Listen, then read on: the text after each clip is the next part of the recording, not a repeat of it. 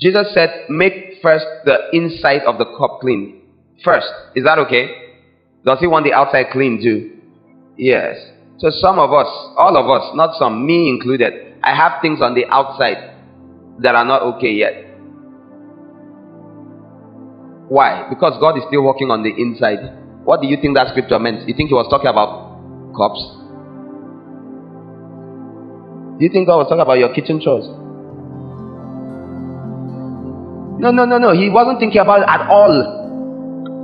All he was interested in was your life. He said it. Go read the passage in the book of Matthew. He said it. He was talking to the Pharisees and talking about how they are hypocrites. Focus on the outside. But God's method is focus on the inside first. Then work it out. Have you seen a house with a very high fence and inside there's nothing? Huh? You haven't? It's quite deceptive, right? Some with barbed wire. Then there's nothing inside. There's a tiny shack that the caretaker lives in with his wife and 4 children. Not a pretty picture.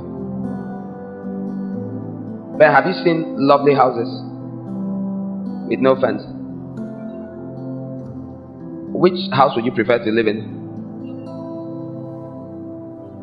No, well, you're thinking I'm asking about security. I'm not asking which one is safe. I'm asking which one you prefer to live in. The lovely house without a fence. Yeah, God, it seems, to a degree, is interested in your living quarters looking better than your external appearance. Who are the kinds of people that, let's say, it's not the caretaker, it's the owner of the house, and it's not because of security? Do you know people that love to put up external appearances? That want everything to look fine and cozy, that wear very nice clothes, and are hungry? What does the book of Proverbs say? It says it's better to be considered poor but have a servant than to appear rich and be hungry. It's in the book of Proverbs. There are people, they appear all is fine, they are hungry. God prefers you to appear little but have something. God is not big on appearance. Man looks at the outward. God looks at the heart. Good. So I think the principle is so that we are going to have to work on our inside. That's why we focus on that. Inside. Of course, spiritually, that implies you should focus more on your spiritual life than what people think of you and all that. But the outside will also be clean eventually, yes? The outside will also be clean, yes? You don't want to agree to this one.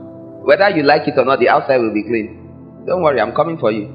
Your outside will be clean. You must. Why? Because man looks at the outward. And you have been sent to be a witness to God. God sent you to be a witness to God. God needs to be born again. You've been called to be a witness to men. The outside matters. Don't ever say it doesn't matter. The Bible says man looks at the outward. It says so.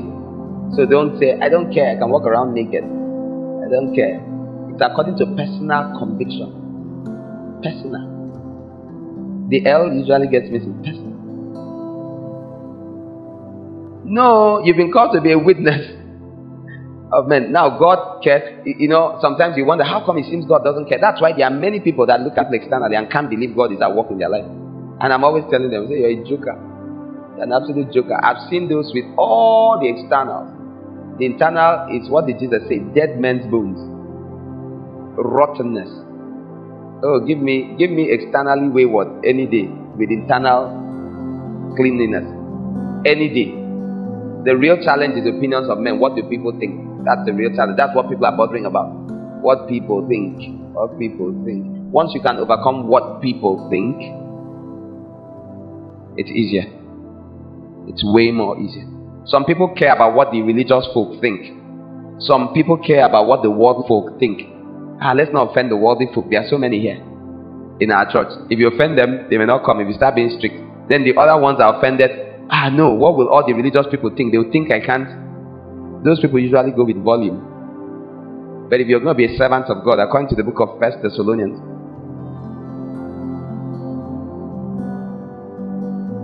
you can't do any of that. He clearly asked her, he said, I don't seek to please men. You can't seek to please men. You can't seek to please men. You cannot be men. You must seek to please God. I think it's chapter 3. Your focus must be God. What is God saying? Is God pleased at all times? Not what people think. What people think will pass. You cannot be externally driven. God's lighthouse.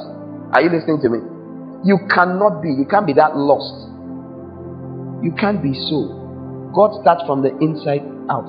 You must strive to be like God. Always strive to look at the inside of a thing. Stop looking at the externals. Always look at the content. Look at what happens. Look at the results. Look at the fruit of the thing. When you squeeze, what comes out? You cannot look at the outside. You see a loaf of bread looking like a loaf of bread. Then you tear it open. A baby could have hidden inside. Big space. And then next time you buy that kind of loaf again. Then you see proper or former bread. Compact. Small. Then you eat two. You're satisfied. 2 slices. You should look at the inside of a thing, not the externals. You can't be so full of flea. You don't look at this big fine hospital, but they don't have equipment or skill. People go there and die. They treat you poorly. Or a hotel, very fine externally. Why would you go to, then you go to another hotel, they treat you very nice. The rooms are well handled, the ACs are working, the thing is painting, water is flowing, everything is nice. Externally, it's not so fine. You will stay in the nice place. You will not go to the externals. You cannot eat the externals. Externals have no consequence in the kingdom except for flaky people, hypocritical people. Those are the kinds of people that operate on externals. You can't be a proper child of God and externally motivated. It's ridiculous. Doesn't even make sense. They went, your first child died, second child died because of botched medical practice. You keep going back. No, can you not see? Can't you see how beautiful it is? Is it not better to call a midwife? She brings out child smoothly. What is it with appearances? But I'm saying it's pathetic how external people are. People are so external. I am in amazement at how external people are. How their minds can, in spite of proof, repeated, they still operate on what they see. So you have a lecturer that is nice and teaches you well, and all that. You don't respect him. Then you have this mean, nasty thing, you respect him. What's wrong with it? Why? It's fallenness. It's the effect of sin and